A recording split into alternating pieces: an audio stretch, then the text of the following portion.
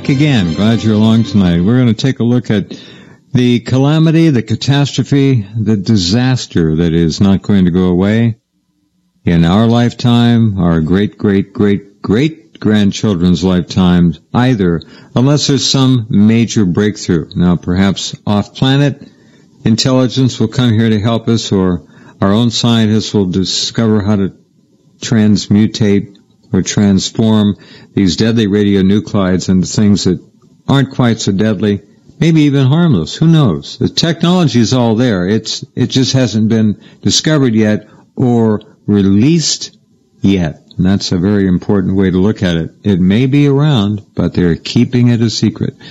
The Senate is doing all kinds of things, weird things.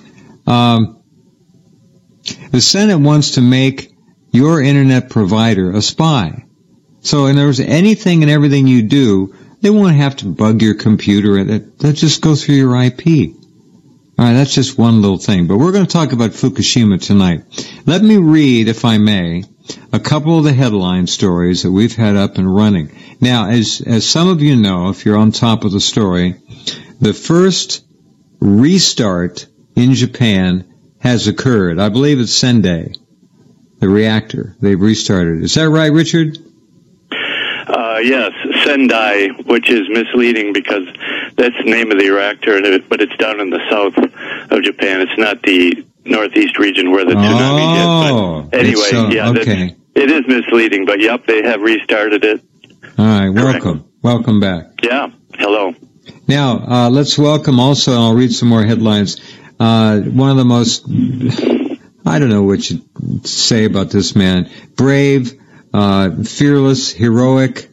God, he's amazing. Dana Durnford, who has done so much to go up along the British Columbia coast, the West Coast, if you will, to nail down the truth of the situation. It's dead, folks. All dead. Hello, Dana. Welcome back. Thank you, Jeff. Thank you very much. Hi, Richard. Hi, Dana. All right, let me read a few headlines here, and then we'll get some comments. As we mentioned, it's the new reactor. It's an old reactor. The restarted reactor, the first restart, happens to be located right near a very large volcano. Now, of course, the government and TEPCO said before the nuke was restarted, don't worry, there's very little chance of any kind of a major eruption. Well, that volcano right now is swelling, expanding, magma is moving all over the place, the crust is moving. That volcano looks, if a volcano ever did look like it was going to blow, that one looks like it's going to blow. How close to the restarted reactor is that volcano approximately, Richard? Several kilometers, maybe 50 kilometers. Yeah, 50 kilometers from just restarted nuclear plant, correct? Okay, all right. Mm-hmm. Now, here's another one.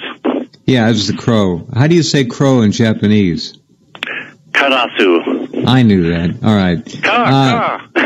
That's right. Those are some of the last birds left around. They seem to survive the radiation, I guess. Well, even though they're green crows now, I guess it doesn't matter. Yeah. Animals, now listen to this. After Fukushima, after the reactors exploded, animals began to shrink in size. Okay? The Japanese scientists are admitting this now. We conclude that the smaller size was caused by environmental stress imposed by some kind of unusual event. See, even in Japan they won't say the R word, nor will they mention that Japanese children are smaller than they used to be. That's another one. This is all true.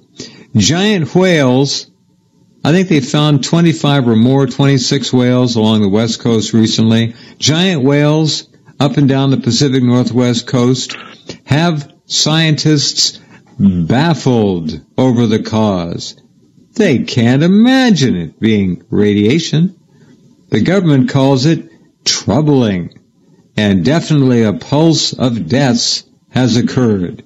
The experts are saying, alarming spike, exceptionally rare to see a dead humpback whale.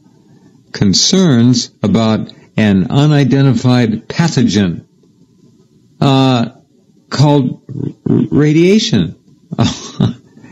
Dana, it gets to be nuts. These people continue to lie and concoct more and more outlandish stories all the time about what it isn't. But they will never say what it is. I saw one story about a week ago I ran where a scientist said, we have to look at radiation. That guy's probably been excommunicated by now. Anyway, go ahead, Dana. Is Dana still there or did we lose him? All right, we'll get him back. Now, back to this volcano. What are the odds on that volcano blowing? Richard, what's the press saying over there, if anything? Or are they not allowed to talk about something like that? They just got this restart, big fanfare, volcano nearby, 50 clicks. Don't worry about a thing. Not going to blow up. And now it's showing every sign in the book that it's about to erupt. Last week there was an evacuation that took place. They did. 30 kilometers. That's right. Local residents were evacuated 30 kilometers, which is 20 miles. It's the radius of the volcano. No, I got a little bit of information mixed up here, but yeah, there was an evacuation because of the volcanic threat. Apparently, recently that's gone down. But, I think these geological things, there's models and, they're always studying the probabilities, but it's very general science, not exact predictions are possible. So no, it's shotgun, shooting a barn with a shotgun is what they're doing. And I mean, it's just like, are you going to take the chance or not? And well, the point is, they have lied the whole time. They've lied to the local residents about the danger and who are against restarting it. Many of them, and the evacuation for people in that area of this restarted reactor. They're really these squiggly little roads that are not easy to navigate, not easy to drive on, and. They go up and down and a lot of sharp turns, hairpin turns. And so the evacuation for people living in, the rural areas or the villages around there there is no plan really. So they're very dangerous. Where would they go? Yeah, they couldn't get away fast enough, and where would they go anyway? But we saw. I remember far enough. What was it, 3 months ago, that volcano was full of tourists up there hiking around, and it decided to go off, and it killed 60 or 80 people. I don't know how many died. Yeah, which is sad because those people were outdoors people who, love to get out in nature. But I mean, they were there on the wrong day for sure, Well, and at least they went doing something. They weren't sitting watching TV. But I mean, that just shows you how. Are you kidding me? How dangerous! Nobody predicted that would happen. Nobody knew. They didn't. There was no advance warning. It just happened all of a sudden. This is not the country for nuclear reactors, I mean, maybe you could make a case for nuclear power. I'm not making that, and I don't agree with it. But Japan, or the Ring of Fire, is not the place for it, for sure. Well, it's the earthquake capital of the known universe, and certainly volcanism has found a wonderful home there.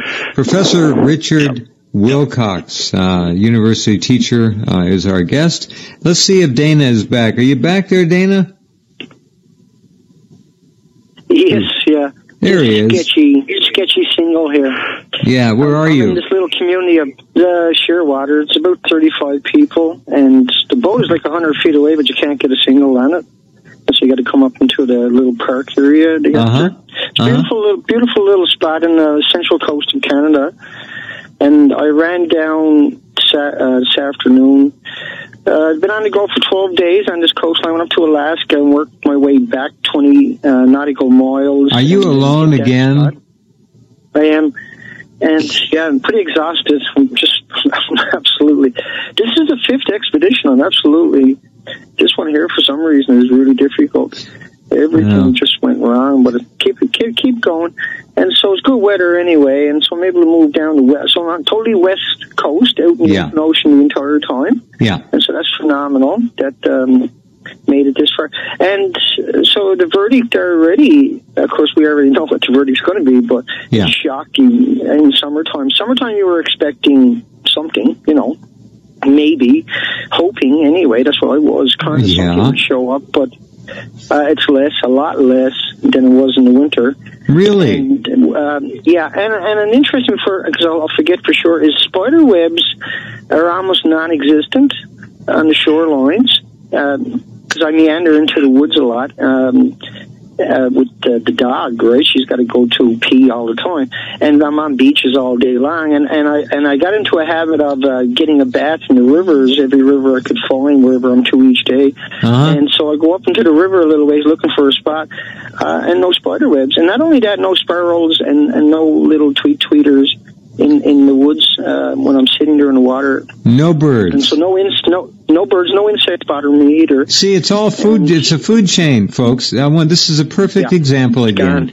It's a chain. It's inextricably linked. These are linked loops, and when one of them is gone, the chain falls apart.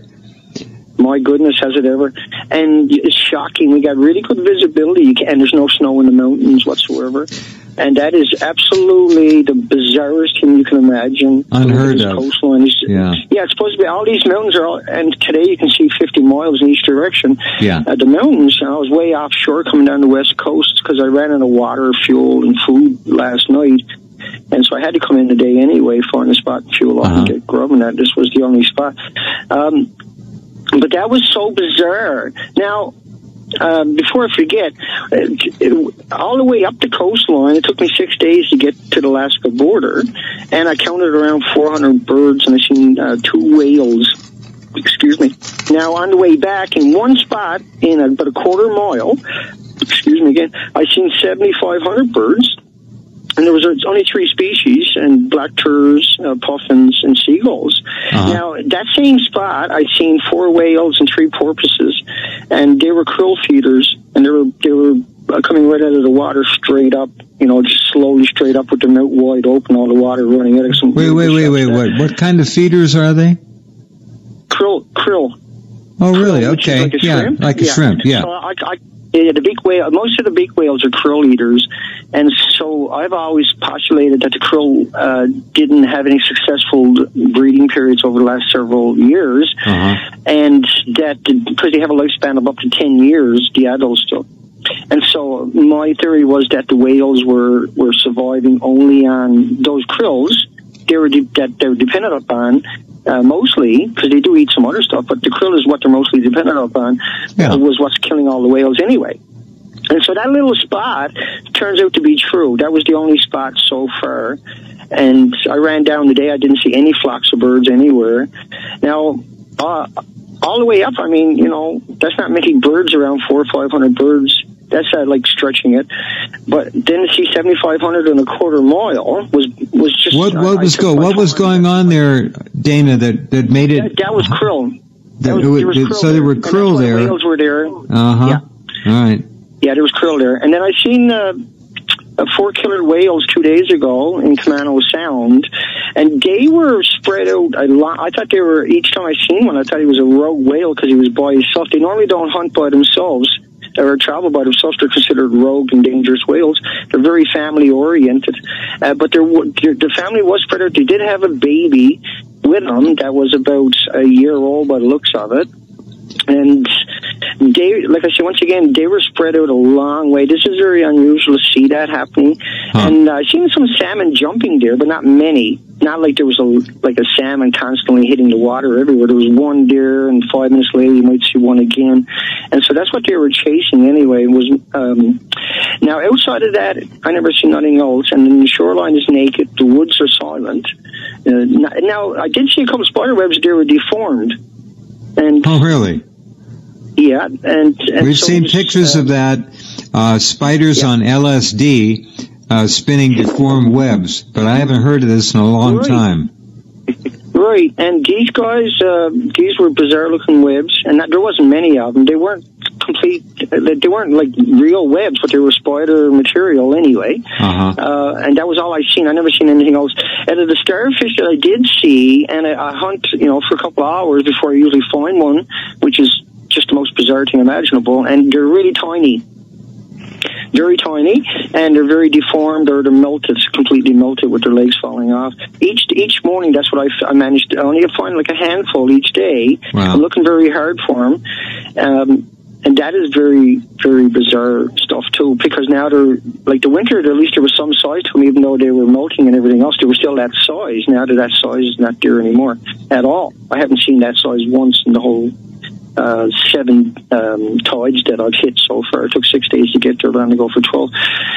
And so I ran in the night and stayed the night rather because I wanted to get the conversation in with you guys and just try to get people to really appreciate that this is not a game anymore. There's not a joke anymore. It's not a maybe. It's not an if. It's not, what if. It's really, truly done. It's a done deal. Obviously, this extinction happened immediately. I did find one single beach up in Poacher's Island full of cockles, and they're shellfish. They're like a clam. And that was, there was nothing else there with them. Now, there was no mussels with them, no little necks or manila clams, no razorback clams with them, no oysters or no gooey duck shells there. There was no other shells there, just the cockle shells itself. And outside of that, that was the only experience I had out of the whole coastline since last year, really, of life on the coastline, right?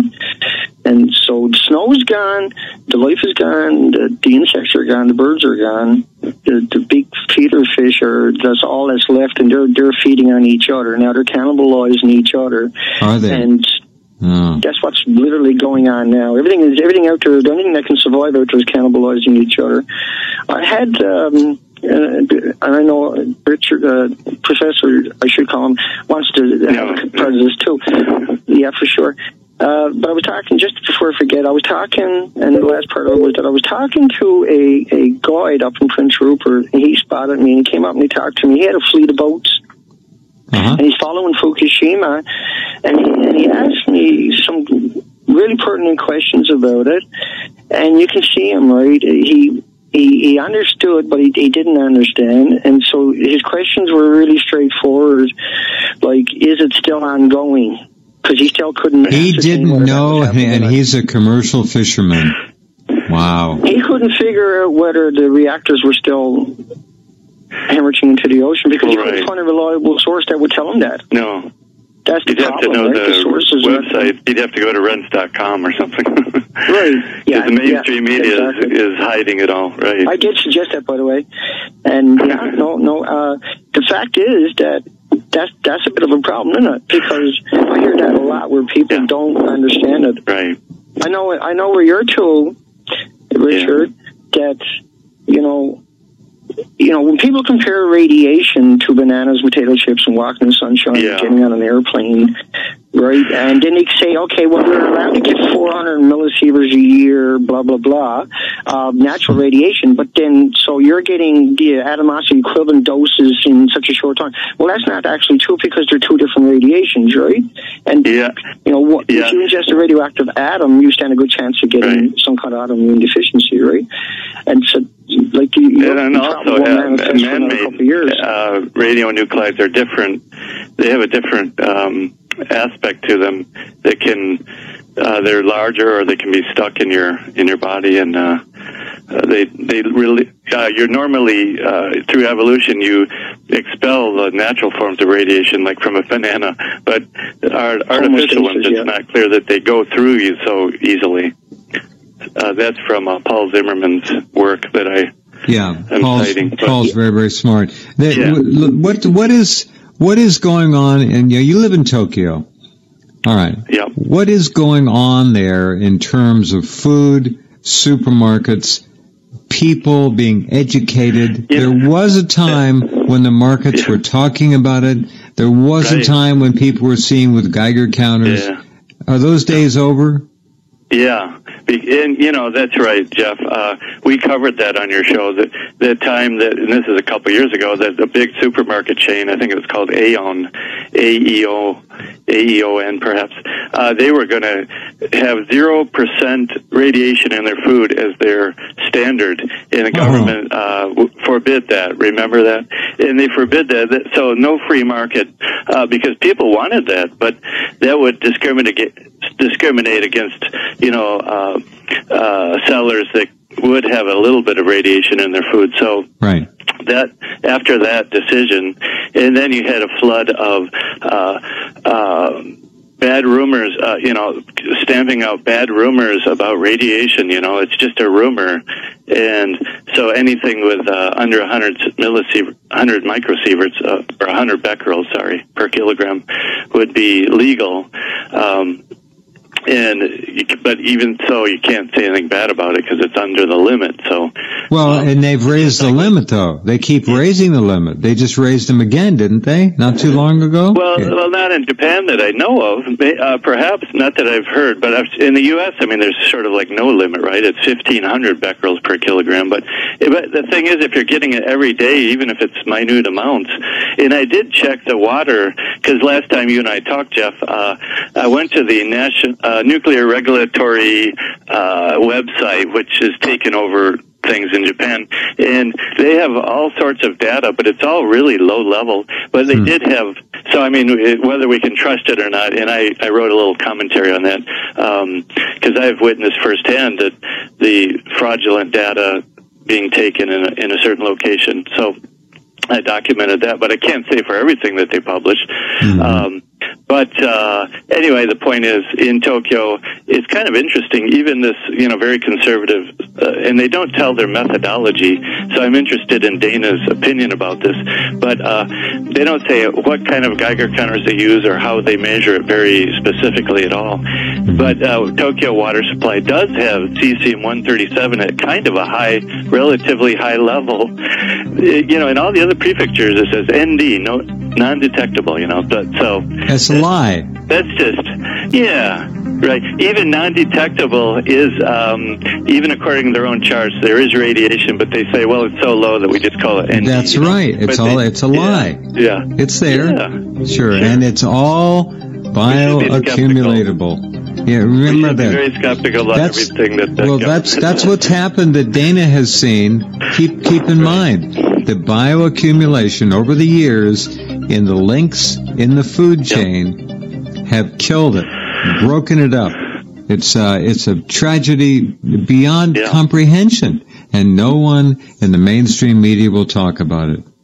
Yeah, right. Unbelievable. All right, Dana, go ahead. When they say 100 becquerels per kilogram, or even in America, 1,500 becquerels a kilogram, becquerel is to me, the way I look at it, is a death sentence, because when you got one of these becquerels in you, they're identifying, say, cesium, but there's 100 times more strontium-90 that came with that. And if it was an iodine, then it was 10 times more iodine-131, 30 times more iodine-132, 31 times more iodine-129. And so, you need 2,000 Geiger counters to calibrate 2,000 isotopes in order to, and 2,000 people that are trained to use each of those Geiger counters to figure out what came true, and you need to have it done when it happened. And you still need to do it, right? How could you, organize and pay for all that? And a lot of these Geiger, so-called, I'm just using the word broadly as a Geiger counter, could be $1 million a pop for some of these, obscure nuclei. Right, and Yoshi Sriracha was saying that the tritium from the reactors, that because they can't filter it out, that's why there's no snow in the mountains, and I agree with him wholeheartedly, because the snow couldn't crystallize, and I think that was a brilliant observation on his part.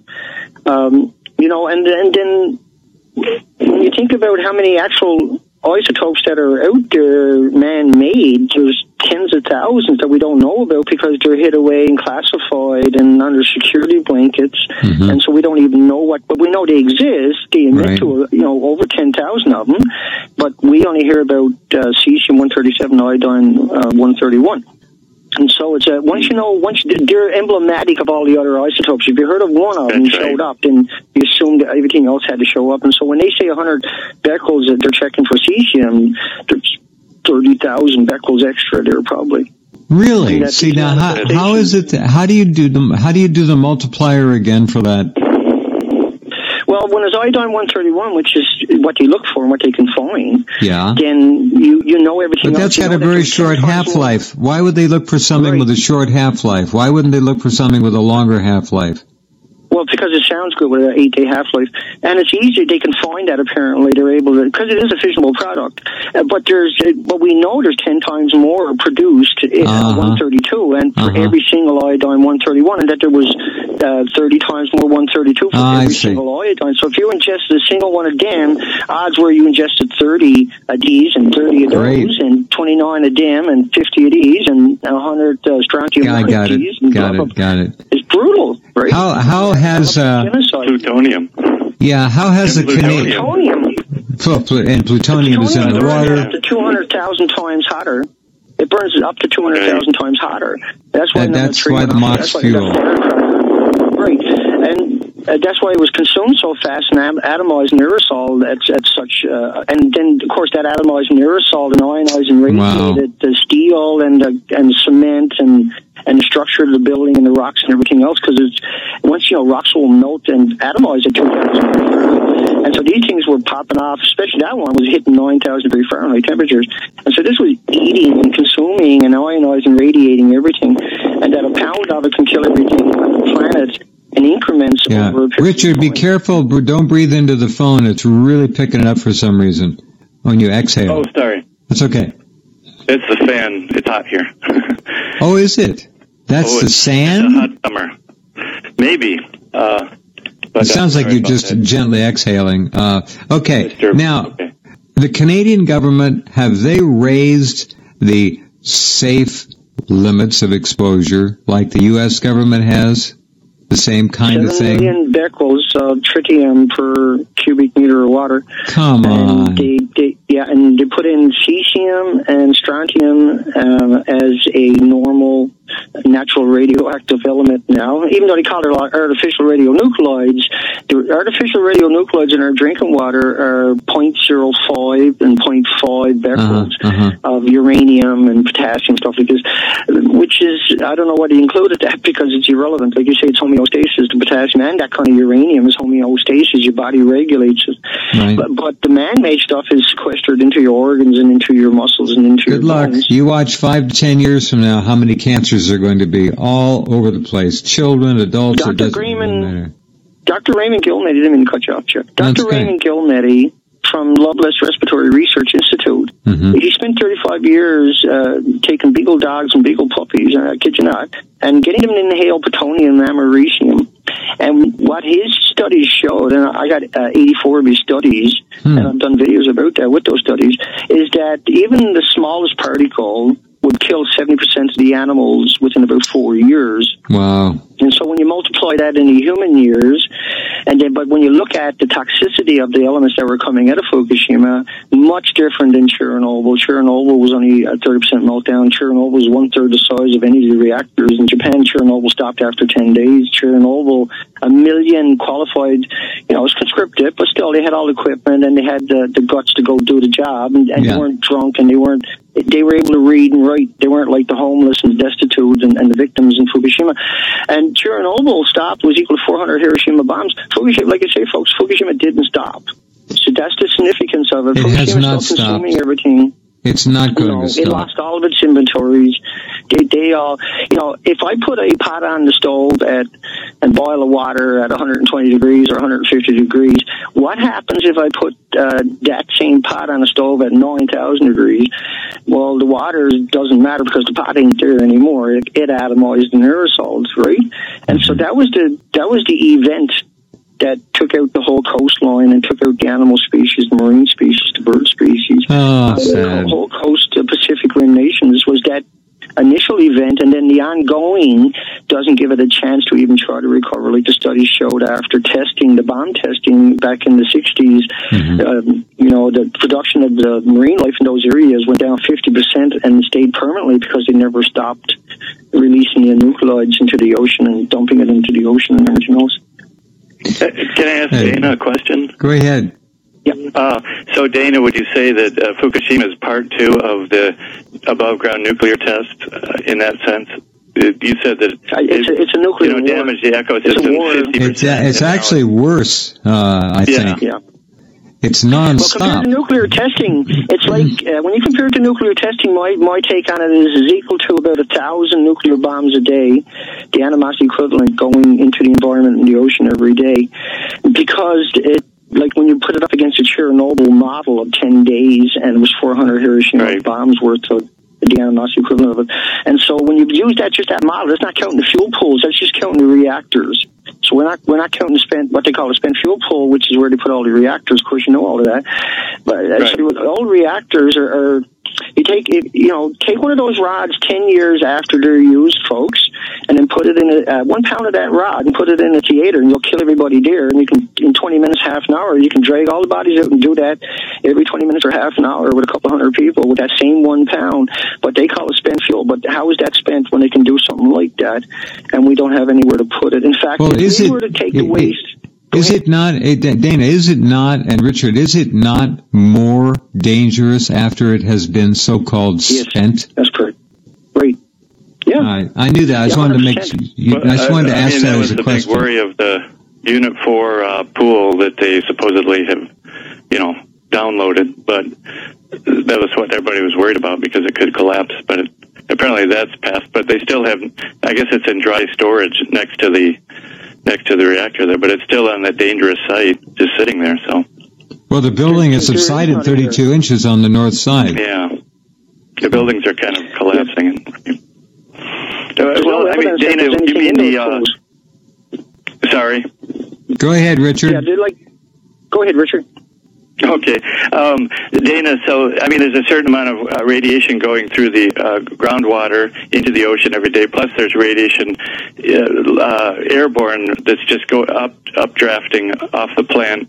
And so you're saying that every day that radiation is equivalent to, I don't know what you said, 1,000 nuclear bombs or something, but it's the number of becquerels that's leaking total, yeah. Yeah, they tell you about strontium, or they'll tell you about cesium leaking into the ocean. They'll tell you about one of these isotopes, but they don't tell you about the other 1,000 long-lived isotopes. And so once they emit to one, not that we need them to emit to anything, because we watched the detonations. We know rough volumes of what they had there. We know how often they were changing the fuels out in the cycle since they started those places. And we know that the toxicity of the material that they were using was extraordinary. And once again, there was 12,000 kilograms plutonium in reactor 3, but there was also... and I got a number of reports on it originally of up to 1,000 kilograms in each one of the other reactors.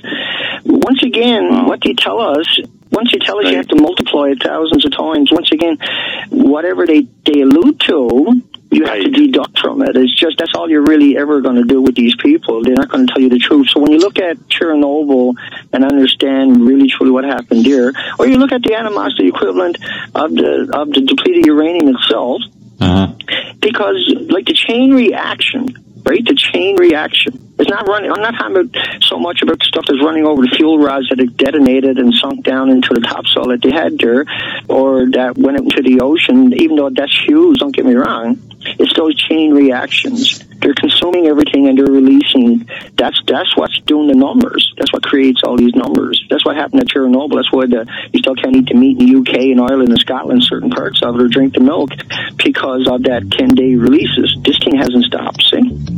Yep. That's why, yeah, it's a chain reaction. It's not so much what's running over to spend fuels and everything, or it is, don't get me wrong, that certainly adds up to it. That could be... There's so many factors. Hold on, we have to take a break. We'll come right back. Richard Wilcox is in Tokyo, and we'll find out more about life in Tokyo now, a city that by all rights should have been, and still should be, according to many, evacuated. A city of 30 million people. Be right back in just a couple.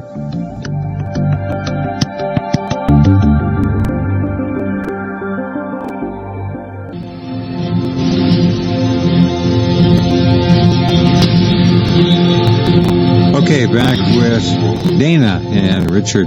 Richard's in Tokyo. Richard, with the Abe regime over there, very bellicose, would love to win World War II, even though it's over. What do we got going over there in terms of a government? I mean, is this a government that the people really care about? Are they interested in it? Or are they just, don't bother me, I'm busy? Yeah, yes, to all of the above. It's really disturbing. I heard that 44% of the respondents to a survey agreed with Abe's phony war apology, this mishmash that he comes up with. The thing is, there's a lot of people in the countryside. They have stronger voting because of the districting. I think, not to sound chauvinistic, but I think they're less sophisticated, less educated, and they don't have analytical minds. I mean, they voted for, in Fukushima, they voted for Abe. They voted, for the LDP, which is his party, the Liberal Democratic Party, after Fukushima, and they still voted the LDP back in, just because that's what they're used to. They're older folks, a lot of the people in the countryside who have this voting power. So, sure, there are more sophisticated people that don't agree with Abe. They don't agree with the dismantling of the Constitution. They don't want to go to war again. There are older soldiers, too, who have recounted the horrors of the war, and even on television, they've been, there was a guy 100 years old on TV the other day recounting it, but, they wait until he's 100 years old to let him tell his story. I mean, it's kind of ridiculous. But, yeah, so Abe claims, we never surrendered, or I've never read the Potsdam Declaration, and it doesn't matter to me, or something like that. It's totally absurd. And it's just part of this bellicose, as you say, agenda to remilitarize Japan, and of course nuclear technology is a part of that. And I'm not. I think it's a big part of it, from what I can see over here. Right. Not only do they already have nuclear weapons, but they want to be public about it. Well, right. I'm very cautious about. I just let the people who are more penetrating insights, people like Yoichi or Dana, talk about those more difficult subjects. But they certainly could build nuclear weapons. Let's just take the very conservative approach. But there was an interesting article the other day about how the missiles that they would use, that were Japanese-designed missiles, I believe, these would be the missiles that would be used to launch the weapons. They have the highest rate of failure of any of the missiles available. So, that's pretty ridiculous, because Japan was nuked once, and then they nuked themselves, and then... Well, the story that came out today, the U.S. had plans to drop at least 10 more atomic bombs on Japan to end the war if necessary. Oh, my God, I didn't know that. Yeah. I got the story up. Holy mackerel. And I just read that the U.S. Department of Energy is planning to build a memorial to the Manhattan Project, with the Parks and Services. Oh, yeah, might as well build it to Satan himself. Yeah, that's sick. I mean, unbelievable. Oppenheimer. Yeah. Just a quick word on the, we were talking about the restart in Kyushu, which has already happened in the volcano area. But this next one in Niigata, which has, in 2007, there was a big accident there, and there was a big fire because there was a earthquake that just tore up the landscape. I remember seeing the photograph. Actually, the land inside the area of the nuclear plant was disabled, was moved. I remember that story. Yeah. Sure. Yeah, 2007. And I remember teaching my students, and they were like, I didn't hear about that. Anyway, so that's the same plant, and it's been plagued with all sorts of problems the whole time, the whole existence. It's run by TEPCO. And so that's the next one that TEPCO wants to restart. And the NRA, originally they seemed pretty objective and hard-headed, but then they were taken over by Abe, pretty much, political pressure. And so now they are, they've done a turnabout, and they're, saying, this is the next one we want to restart. But the thing is that the reactor that they used is the same one that was at Fukushima. And their original idea was, well, we have to figure out what went wrong at Fukushima if we're going to restart any of the same types of reactors. They're called, I'm not good at technical things, really. I'm a political guy. BWR. boiling water reactors, and BWRs. Yeah. But the point is, it's the same type of reactor. And the key point is, they said we were going to find out what happened in Fukushima, and then they didn't. They haven't, and they never will. And That's then they're going to restart. So it's a change of position that's unjustified. And well, there's one thing: the governor of Niigata is totally against this, and he's fuming angry, I think, about this. So that's a good for him thing, but. So those are, so there's still a lot of people that are very skeptical about nuclear power, but there's people in Japan that are brainwashed. The countryside people are more naive, I think, and they have more voting power, so that's a political problem. And so, when you ask that, is Japan, who's running this country? I think it's, ultimately maybe the Rothschilds or somebody like that, but below them there's a lot of different factions of people. Are you getting any reports, Richard, of the black, we'll call it fungus, on the roadways? Right. You still getting that? I haven't heard about that, and the websites that and I don't go to only mainstream at all. I haven't discovered that, and I do take measurements on my own occasionally just to check out in the drainage ditches and so on. That's something I have a little more time. I'll try to do that this summer to gather a little more data. But that, by the way, that explosion in China, and then we had an explosion in Thailand. And I don't know, I don't want to be a conspiracy theorist, but we should be skeptical or wondering these things happen. Abe gave his phony war apology. It could be totally unrelated.